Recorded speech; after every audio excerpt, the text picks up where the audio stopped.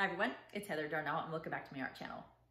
Today's painting, I just wanted to do a really beautiful beach sunset, and I came across this painting actually by, it's from a woman named Carol Sabo, and I loved it. It was love at first sight when I saw this because the composition was beautiful and the colors she chose were on point. They were so vibrant, and so it gave me the inspiration to try this painting myself, as I hope you want to try it for yourself as well. But I also thought of the Bible verse, which is our ministry snack that I wanted to put on this painting, which comes from the book of Psalms, chapter 113, verse 3. And it reads, "From the rising of the sun to its setting, the name of the Lord is to be praised." It is really difficult, especially now, in these hard times, to want to shout praises to God. It is really easier to just throw all the blame at him, and not take any blame ourselves.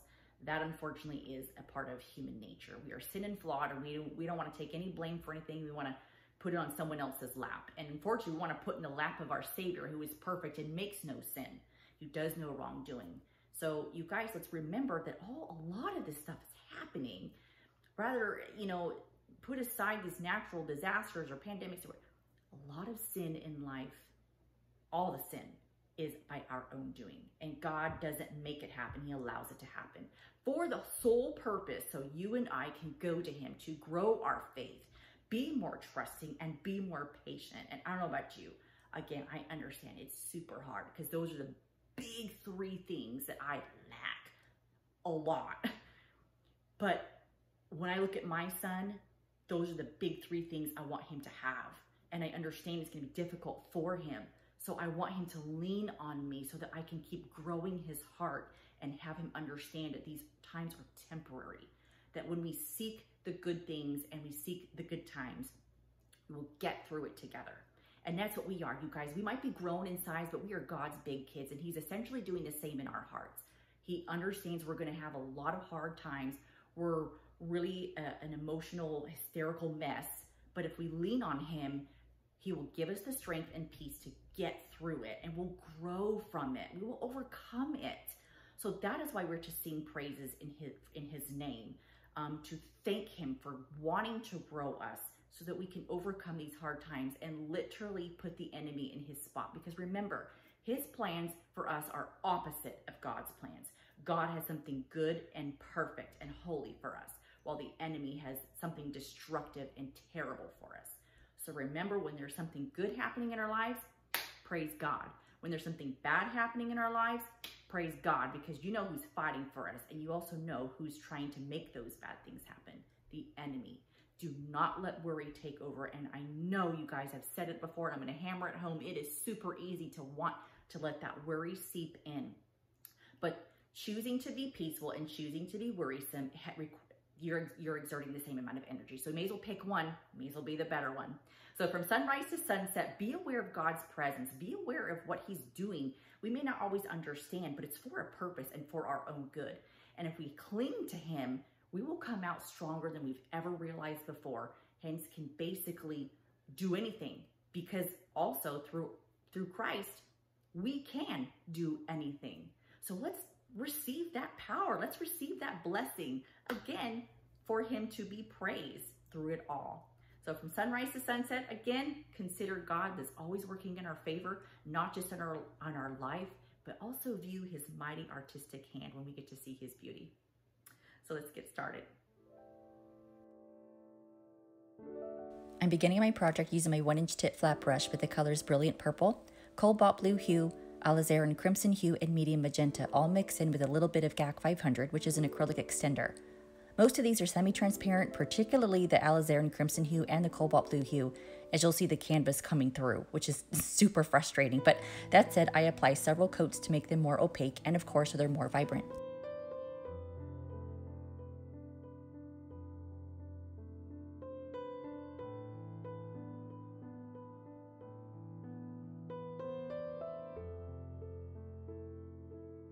Notice I'm doing long back and forth brush strokes for not only full coverage, but for blending. Blending is easily achievable by bringing one color up or down, or side to side, into another color, and is where you'll not only see the change with soft gradient lines, but getting a secondary color, which is purple in this case, by blending some of the red and blue together. And although I am already using purple, these particular colors of red and blue will make a deeper purple. But the main thing I want to get across is I'm really just kind of playing around here, as you should too. And so try not to focus on matching every single detail. I think what's good is getting better by practicing brushstroke techniques and how to blend, so just enjoy the process. I also want to add right quick that it's important to wipe your brush off in between each color. That way you don't have too much paint on your brush, making the blending more difficult. But don't wash it off either, because the residual paint helps the blending process. Notice that I bring each color over about halfway and then continue to blend. Next, I add naphthol red, followed by more medium magenta, along with some more cobalt blue, even a little bit of titanium white. You'll also see I go back several times, adding more alizarin crimson hue in the top left, but these colors, minus the titanium white, take up just a little over more than half the canvas.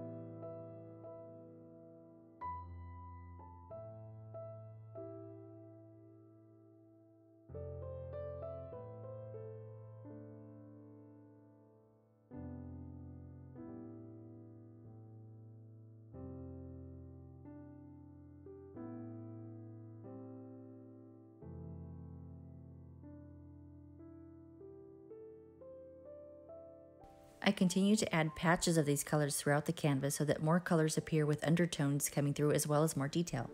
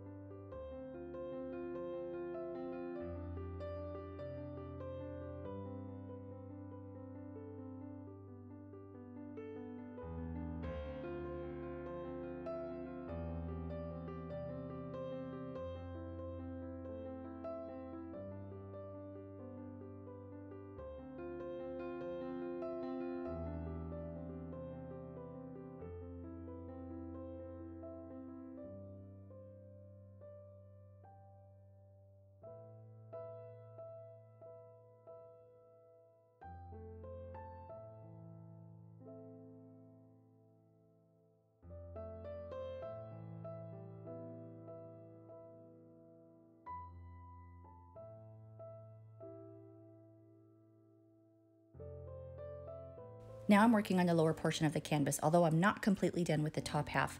But here I'm using more naphthol red, some medium magenta, and a teeny bit of cadmium orange hue mixed with some titanium white to get more of a coral or salmon color. I also just straight up use cadmium orange hue and titanium white separately, but I also use cadmium yellow light hue for the sunset colors. And take note, I don't come down all the way. I leave roughly about a quarter of the canvas blank on the bottom for the water and landscaping.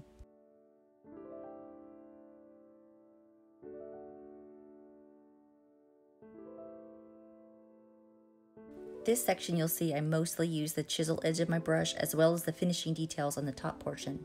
I also wanted to add in there, if you've noticed the painting flicker some, it's my shadow, so it gets brighter as I lean back to get more paint, and then it gets darker when I'm closer in painting.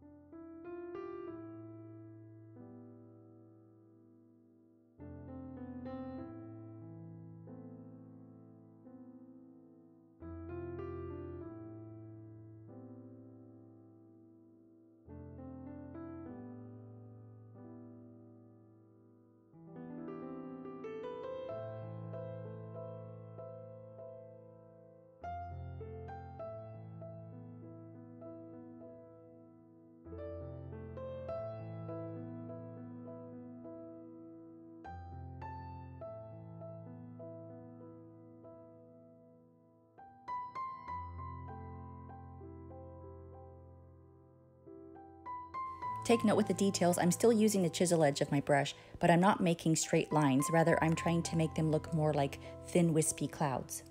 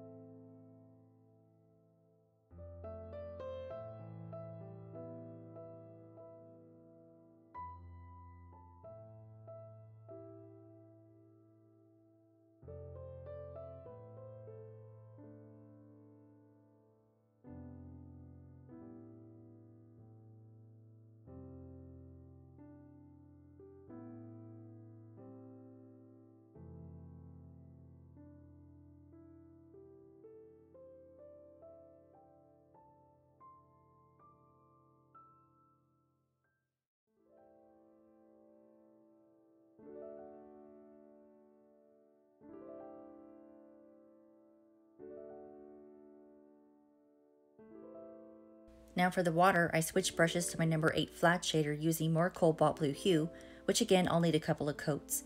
Notice I leave the left corner alone since other details will be added there.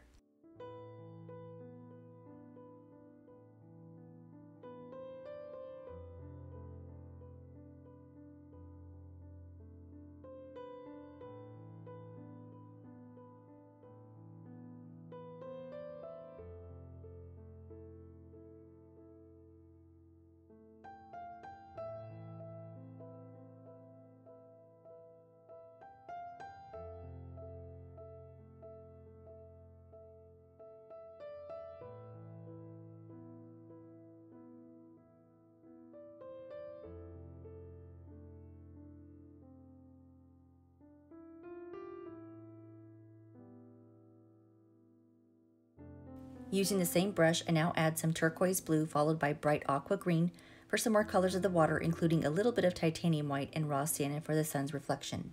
I'm still using the chisel edge of my brush, but here I'm doing short back and forth brush strokes to get sort of a rippling water effect, so don't focus on making perfectly straight lines.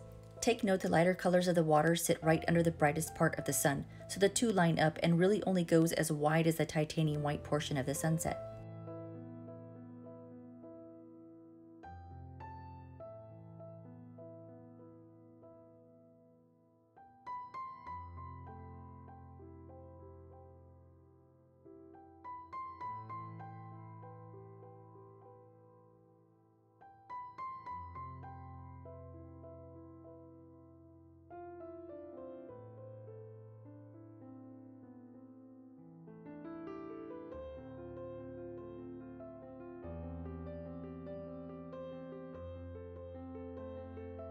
Here I'm adding just a little bit of turquoise blue just to make the water look like it has some movement and a little bit of color.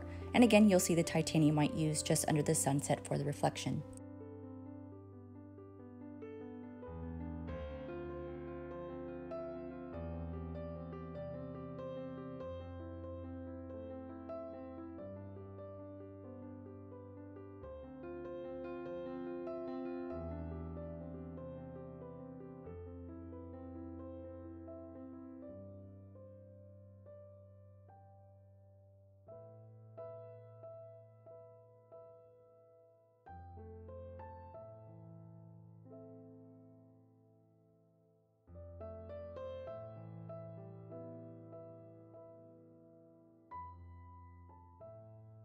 Still working my number 8 flat shader brush, I'm now using Mars Black for the landscaping portion. Take note I'm using my chisel edge again to create mountain peaks on some, while the rest I just draw on a jagged line and then fill it in. You'll see the baseline of my mini mountains have a slight decline to give it more of a 3D appearance.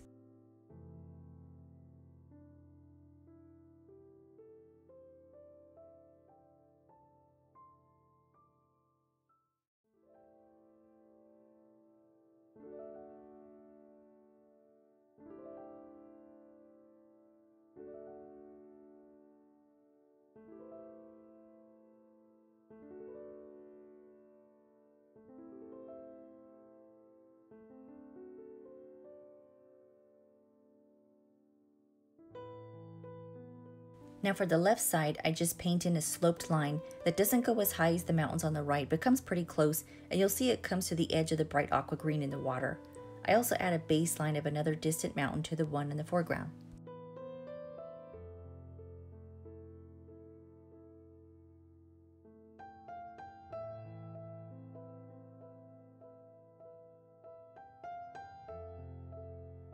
Here I switch brushes to my number 2 filbert using the color neutral gray number 5, along with a tidbit of raw sienna for the sun's reflection on the mountains, but I only bring those reflections about halfway back or so.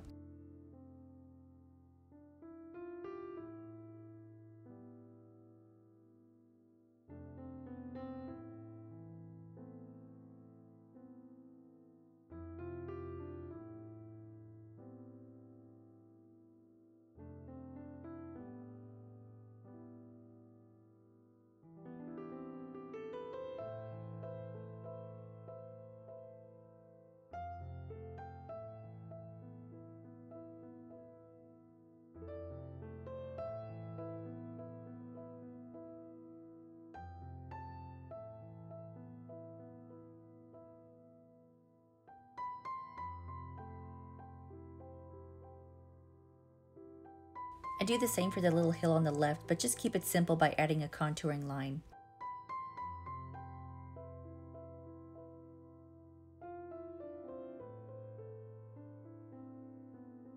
Still using my number 2 filbert, I now fill in the sand portion with raw sienna. Since I didn't leave a gap, I had to paint over a little bit of cobalt blue hue, so I'll need a few coats. But the great thing about these colors are that they're pretty opaque, so I don't need to add much here, nor did I have to add any extra coats using the other colors.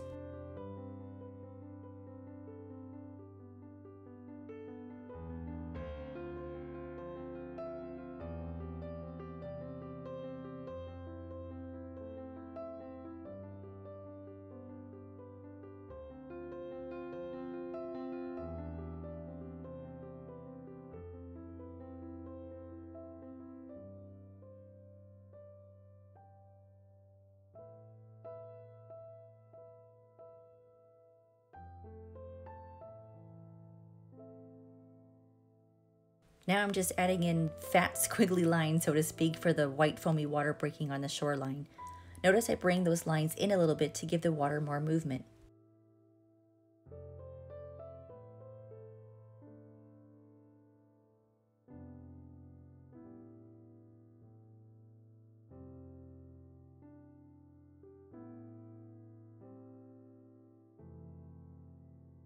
Here I'm adding a small hill in the background using burnt umber.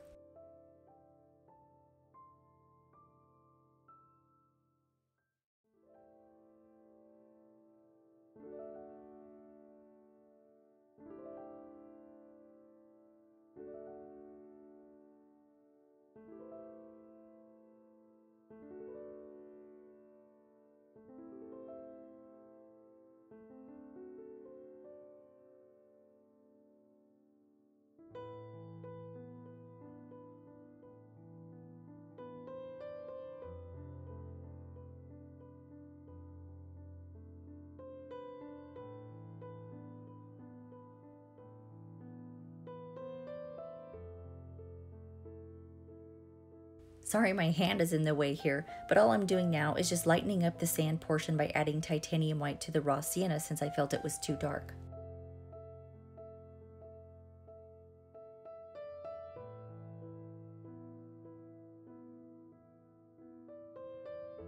Now I'm just adding a little bit of titanium white because too much pink or coral was coming through in the sunset.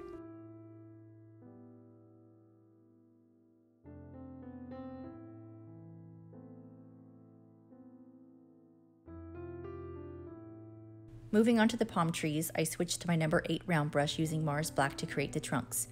Notice I start the first one aligned with the edge of the second hill on the left. It comes up about 1/3 of the canvas height and goes over about halfway into the sunset. Palm trees generally have sort of thin, almost flimsy looking trunks, so don't try to make the base too thick nor the tip too thin.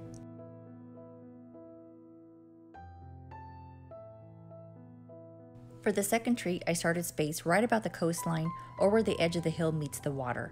It comes up to about the height of where the orange and yellow colors begin and goes over about to the starting point of the hills on the other side. Now for the branches, I switch again to my number 1 round brush, still using Mars Black. I make 7 lines on each tree and each line has a slight curve. These lines remind me of fireworks, so hopefully that will give you a better idea how these branches should be shaped.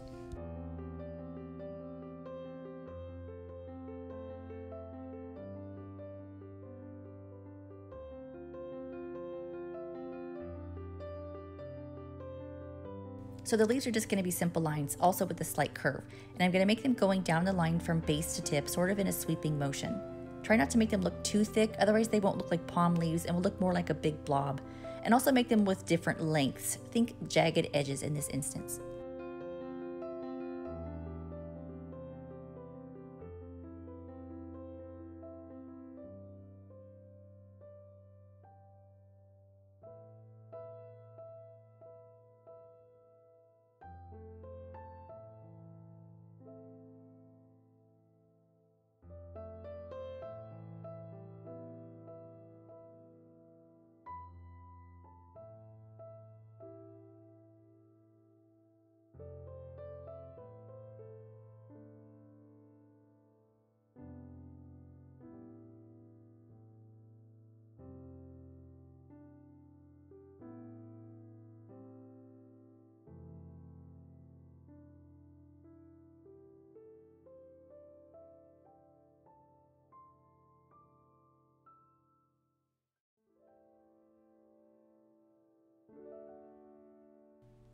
wow, look at these colors. It's literally like a rainbow sky minus the green.